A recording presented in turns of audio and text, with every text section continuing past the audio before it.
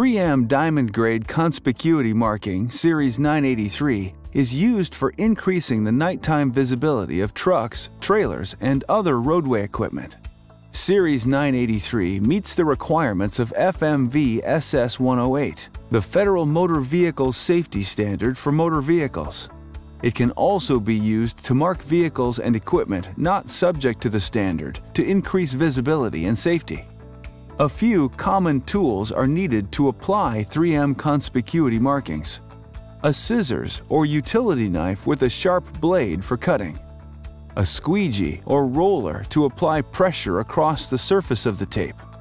The 3M PA1 squeegee is recommended.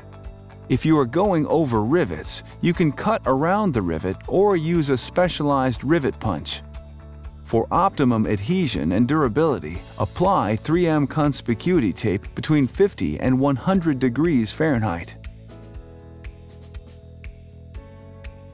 Clean the surfaces where Series 983 is to be applied. Dirt, oil, road grime, and other surface contamination will prevent the adhesive from working properly. Isopropyl alcohol and a clean cloth are recommended for cleaning the surface. If you use a detergent wash to clean the application area, it is essential to flush the washed area with plain, clean water and dry the surface afterwards, as a soap film left behind can inhibit adhesion. Remove the liner and position tape on the vehicle. Tack down lightly to hold in position. Use your hand to press tape onto the surface.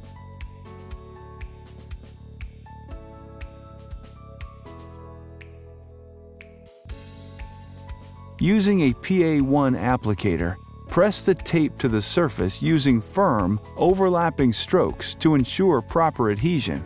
If there are hinges, latches, or other hardware, cut the tape about 1/8 inch back to avoid buckling.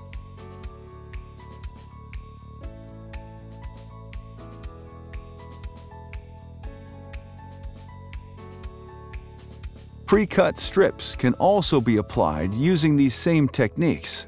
Cut strips may be available from your supplier. Otherwise, you can cut strips from the roll with a scissors. Clean the surface area where Series 983 tape will be applied, as previously recommended.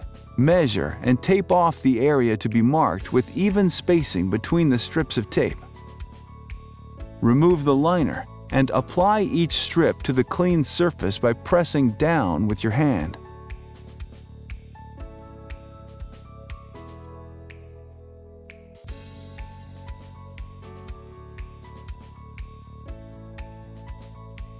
Once in place, squeegee over the tape, using firm, overlapping strokes to ensure proper adhesion. Apply the tape over the rivets using firm pressure, leaving a bridge over the rivet head. Cut tape around the rivets using a rivet punch. Place the tool over the top of the rivet and tap lightly using a hammer. Then, remove the tape cut from the rivet head.